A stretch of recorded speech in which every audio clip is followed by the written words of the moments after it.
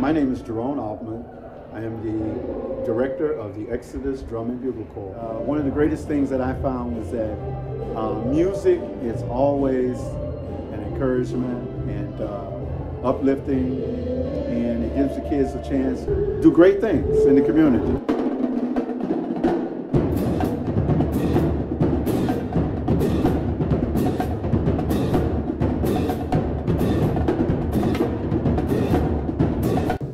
Do we have another individual that will be coming up? We have someone very important. Okay, sounds great.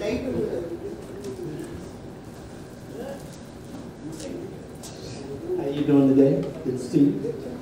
Ladies and gentlemen, we're taping, so please be quiet as we're taping. Everything's recorded, digital. Whatever you're doing, don't do it. Thank you. All right, and we're back. As I said, Start taping. okay. Recording in progress. 5, 4, 3. How you doing again? As I said earlier, we're back. We're over here at the Exodus Institute, 816 North Laramie.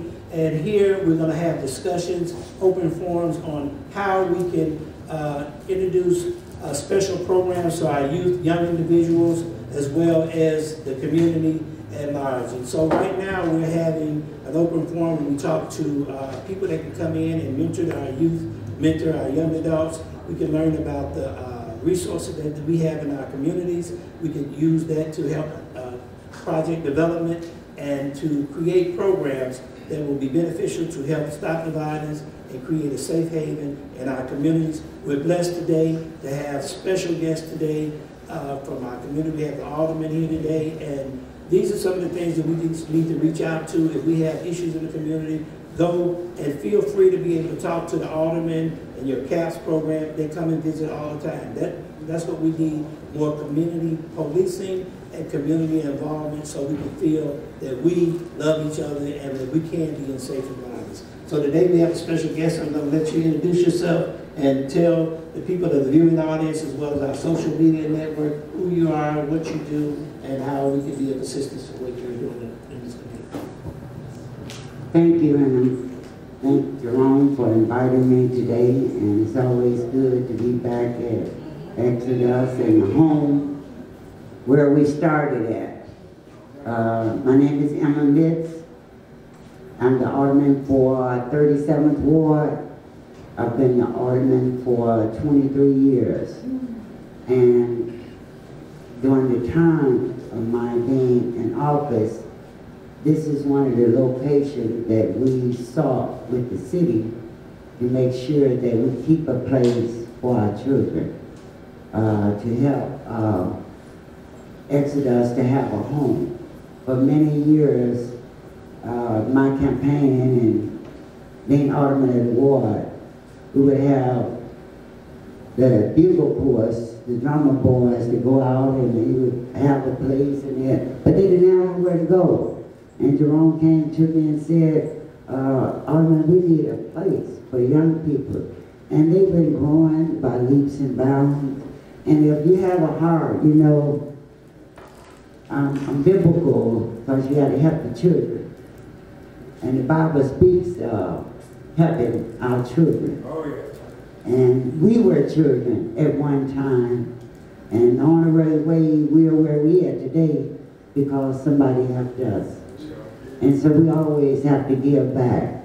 And I'm looking to be able to help our young people.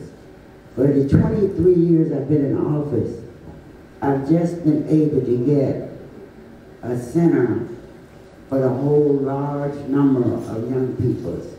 We just cut a ribbon on Laramie and Leclerc, for one of the largest soccer field, baseball, just everything for young people. Where we can't have one, we need multiple places.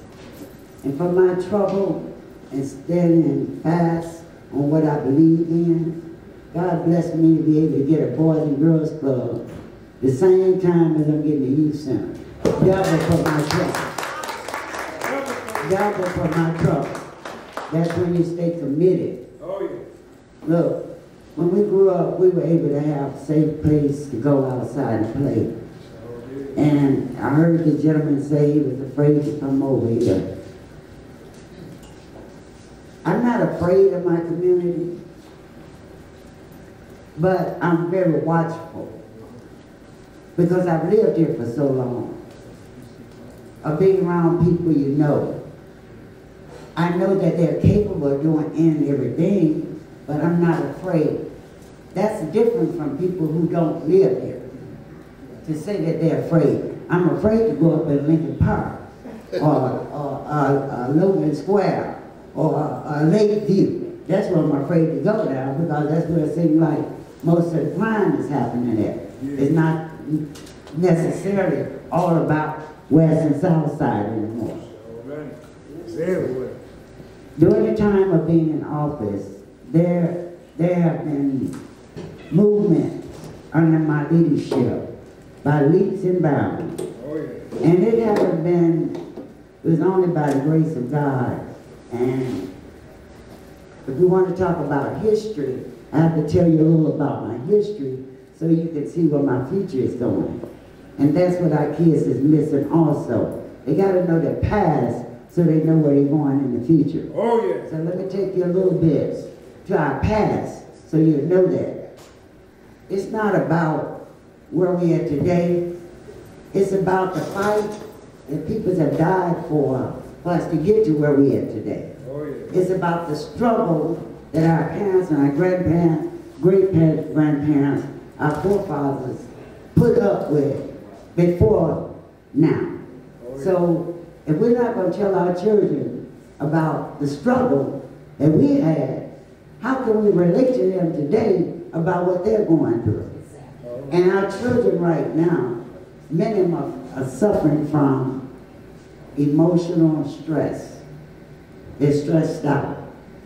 And if you don't take time to learn what they're stressed out and being able to communicate with them, we could end up having them being suicidal. We could have them having a mental breakdown. We could have them getting out there doing activities they shouldn't be doing. We have to hold ourselves accountable first in order to help them. And he told me to introduce myself, but I'm telling you about what I think in life because I don't waste no time. And I don't hold back on no punches. I can give them and I can take them at the same time because it makes me stronger. When we move from, we're talking about Black history, if our children know that, at one time we didn't know nothing about Burger King, McDonald's, none of that food. We was learning how to cook at home. We learned how to make things happen. But being healthy food for our bodies. We learned how to drink Kool-Aid and water, not pop. That's right. Right. Not energy drinks. We have to look at water being the substance for the body. And our children say, I don't like no water. But what do you do to make sure that your child doing the right thing for their health? Because if they don't drink water, then you're going to pay for it later on in life. Let me just say, through the work, just during the pandemic, I'll bring you forward. Last 4 years, while we were locked down, I wasn't able to move around, none of us was, but I was able to work the computers, and I was able to get on Zoom meetings, and we finished up our Joint Public Safety Training Academy, and then we put our Boys and Girls Club next to the academy. Let me tell you, we talk about we don't like the police. But when do we I understand that. But our kids, those are good paying jobs. And when they come in our neighborhood, we need people looking like us. Why ain't nobody looking like us? Because our kids are not trying to go into that profession. And then we have everybody else around trying to protect us. And we act like we can't protect ourselves. See? So we want our children to be able to be what they can't see, which is why that Boys and Girls Club is right there next to the Public Safety Academy. They're going to see the firemen. the paramedics, the policemen there, and going in and how they look at talking to them, interacting with them. Right. We want to change this mentality that all of them are bad because they're human beings just like you and I. And in every profession, you're going to find something wrong with it. And there's somebody who's not doing what they should do. Next to the Boys and Girls Club, we have 2 restaurants. Clover's, the hamburger place, come to the west side of Chicago. Clover's. You don't have to go to the suburbs, you don't have to go out south, you don't have to go into area, you can come in to get one hamburger in your own community. Butterburger. And then we can have a sit-down restaurant, a breakfast place, Peaches. Peach.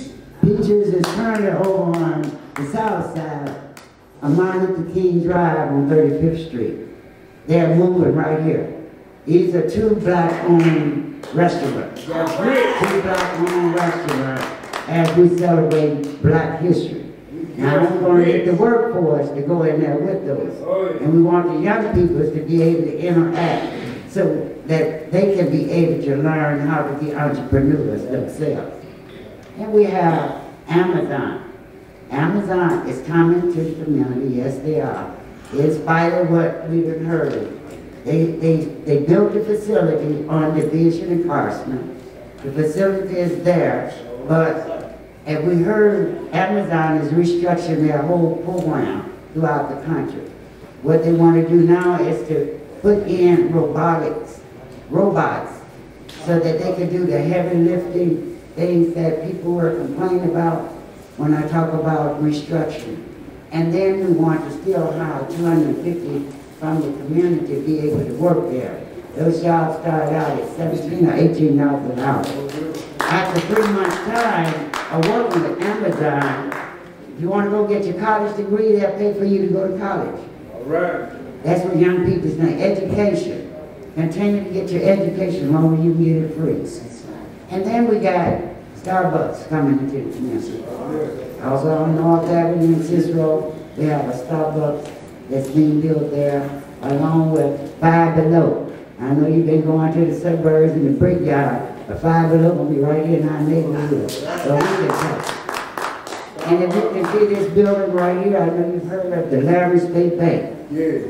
Right here in front of us, where they're going to be able to put a museum in there, a blues club, or have a bank, and then have mixed-use housing, affordable and some affordable and affordable and mixed income, so that you can be able to keep our community. Low income, that's what I want. Yeah. Affordable and low income, so we can keep people in our neighborhood. And we have PCC Wellness Center up on Lake Street. They're expanding their facility, so we can have more care where people won't have to go out of the neighborhood. They'll have it right in the neighborhood. And tomorrow I'll be cutting a ribbon on the healthcare facility in the 4700 block on Chicago Avenue, where you see that's going to help it out, open their district. People who have mental illness case can go into that facility and get help, where we won't have to be looking for places to go. We have them in our community. Look, I'm excited about the work that I'm doing in the neighborhood, and I give it my all, 110% every day, because I love the community, and we all raise our hand and we swear that we're going to protect the people. That's right. We're going to serve the people. I had to do that 23 years ago, and I keep that honor in my heart every day as I go out, because I promised that I would do this, and I'm going to be true to my word, because if I don't, I got the Lord watching me. So He sees and knows everything. And I don't want the whooping from Him, and you shouldn't want it either when you don't do what He tells you to do. So I'm going to keep doing what He tells me to do, and that's to keep working out here to serve His people. You know, I don't take the job lightly, because I have people's life in my hand every day. Every day I move, and when I say I don't tell people that I don't have time to talk to them. I'm going to hear what they got to say, because I don't know what it is they're going to tell me. So first of all, My time is your time, and I'm here. I need your help February 28th. If you're in 37 Ward, I need you to punch 52 so I can keep doing the work that I do. Thank you. One quick question. Now, the facility that they have on Madison and Central, are you also involved with that? That's in the Alderman Talaferro's Ward, 29th Ward, but I support the project. Okay. So, your office, and I think we have somebody here from the Garfield Park Advisory Council. I'm also a vice president of the Garfield Park Advisory Council. We have Gina Jamerson here. She's also a part of the Garfield Park Advisory Council, and I know they have that West Side Rising and a lot of other groups that's collaboratives. Do the Austin community collaborate with other communities that's right around it? And if so, do you have any suggestions on what we can do to help, bridge the gap with all of us? Just, so someone don't feel like if they walk from Austin into Garfield area or go in the Humboldt Park, there's a thread of people we can do to make this feel safe. I learned that during the negotiating, working on the Public Safety Academy, that communities are separated, but peoples are not. Wards are separated, but peoples are not. And yes, we do need to collaborate. So in working with some of the groups in the Garfield Park area, the West Humboldt Park area, we are going to have to start building these relationships with Austin area. It's not about, it's the West Side now, baby. It's all about the West Side. I gotta tell you, it's the whole entire West Side. It's not just about one ward anymore, because all our peoples are suffering. And if I don't help my brother over here, then I don't need him pushing back on me over here. We need to see how this God's world, this is enough for all of us. And we need to just try to put it together and make it happen. So I have started, because I service part of Humboldt Park area, Austin area, part of the Belmont Cragen area, I have to bring peoples together in order for to do Chicago Avenue, and they're doing a development down Chicago Avenue. It's coming from Austin, it's going all the way to Keswick. We're going to have new streets, we're going to have benches out on the outside where we can sit in, the bike lanes, the trees planted, and gateways to our community. Other people have gateway where you're going to know you coming in, Soul City Quarter, where you're going to have signs representing black folks area. And that's what's coming to our neighborhood. City is working on it now, and if you see these flyers, you should go to some of the meetings and be a part of shaping what Chicago Avenue is going to look like in our community. We have to have, it's our plan, it's our time. I look at it as our time now. And we need to capitalize on that. So in your Garfield Park, just to mention, CTA is getting ready to move their headquarters, and that's over on Lake and Pulaski, which is going to be in the Garfield Park area. And that's in my ward. So I would look forward to working along with you to bring that $240 million project over here to 37. Amen, amen. So there you have it. Right as you can see, we have our own alderman of this ward. Tell them the board here again, and then Ward 37. That's 37. My name is Emma Mitts, 37th Ward Alderman. My office is located at 4924 West Chicago Avenue. My phone number is 773-379-0960. You can email me at Emma, EMMA.Mitts, MITTS, @citychicago.org. thank you very much, Emma Mitts. We appreciate you coming down here, spending this time with us today.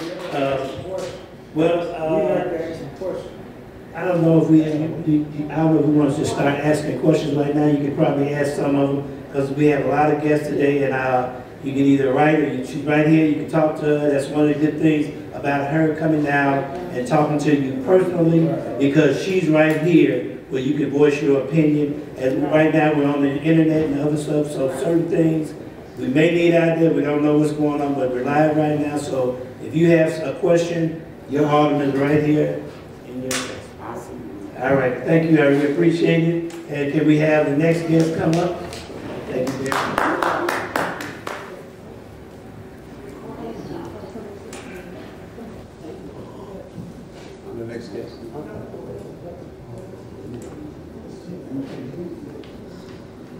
I'm gonna count you down, Joy. Yeah, we got you.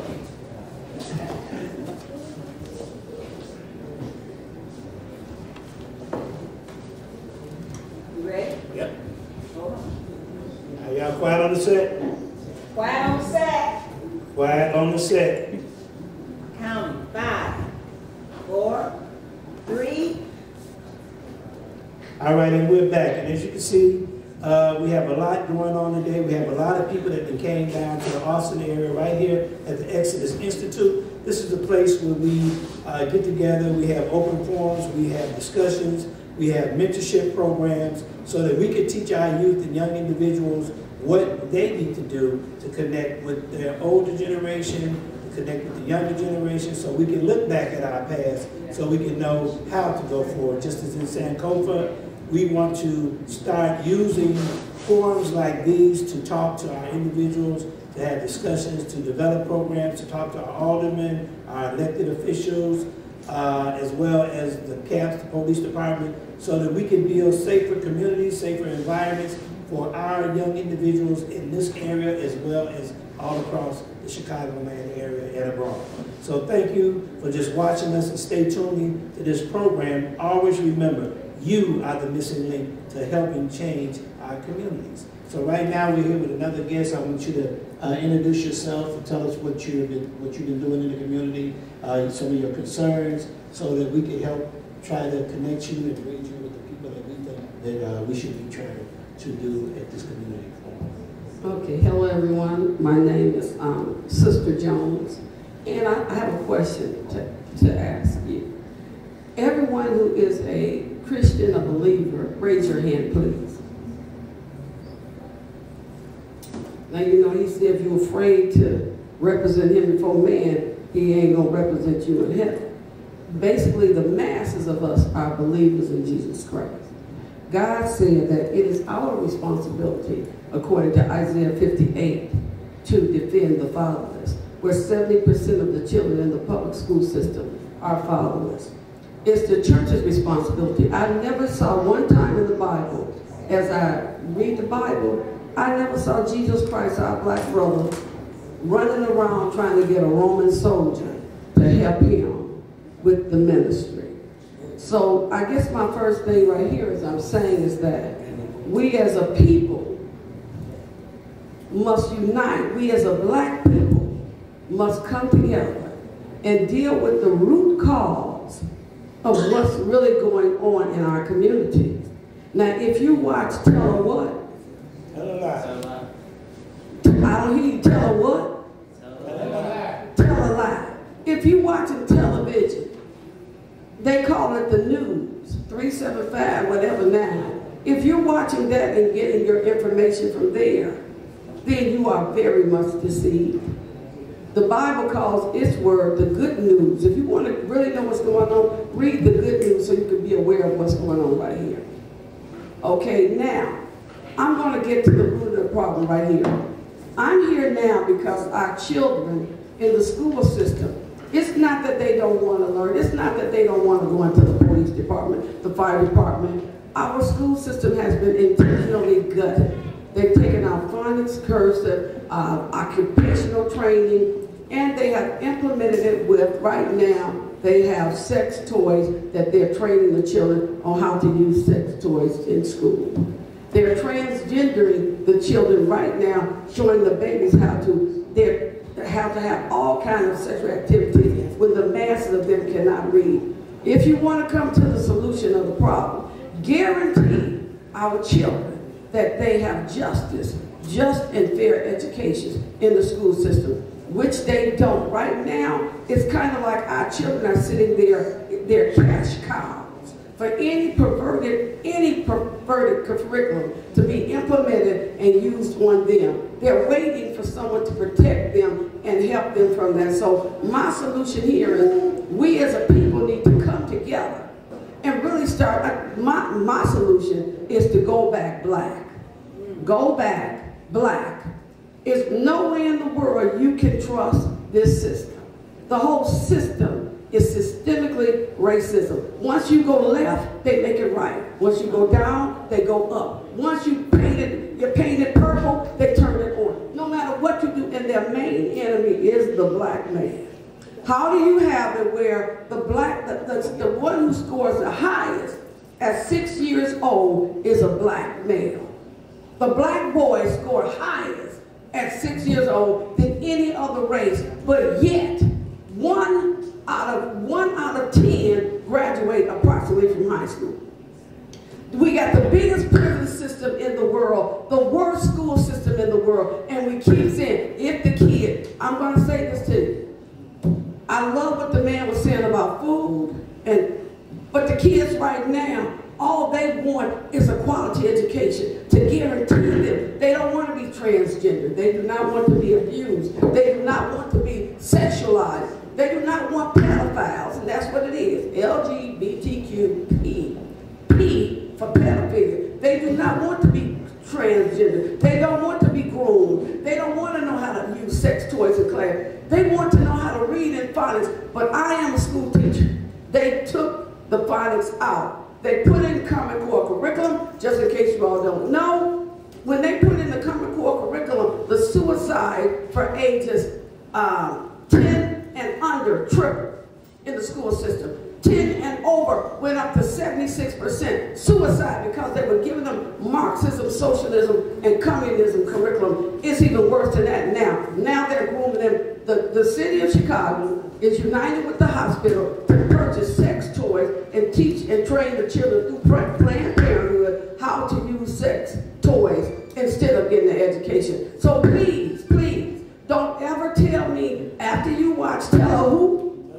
Tell a lie and come back with that manure in my face telling me our black kids don't want to be fighting. They don't want to be, you're a liar and the truth ain't in you. You're ignorant and not saying you're stupid, just you're not aware. You don't even know this happening, but it's happening and it's been happening. My babies in school, they want an education. They want to learn. They want someone to love them. The black boys don't want to be on the corner. In whatever school they're in, there's about a 70% chance that the black boy is going to be the first one they suspend. Not because he's doing wrong, but because the teller what?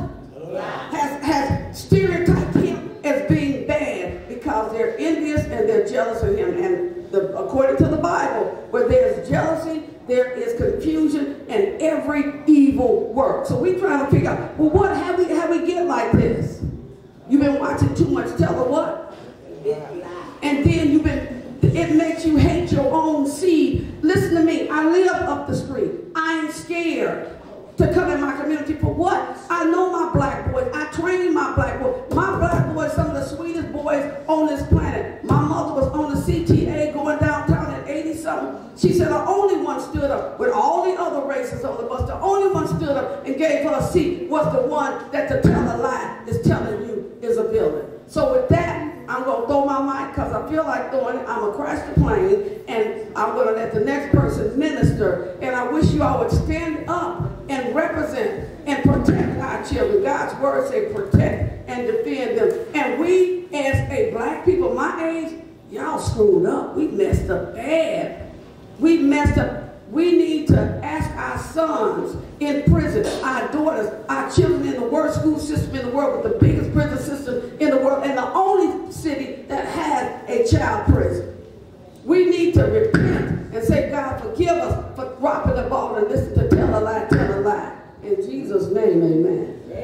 So can you tell us a little bit about where your organization is located, how to get in touch with you, so if anybody have any questions, they can reach out to you? You can contact me through Jerome. He has my contact information. So there you have it. If you want to contact some of these individuals that are here at the forum, always you're invited to come down on Wednesdays. We're here from 12 until 3 o'clock, and you can get a chance to meet, greet, and talk to people that make a difference in your community. You're the missing link to helping change our community issues. So we'll be right back.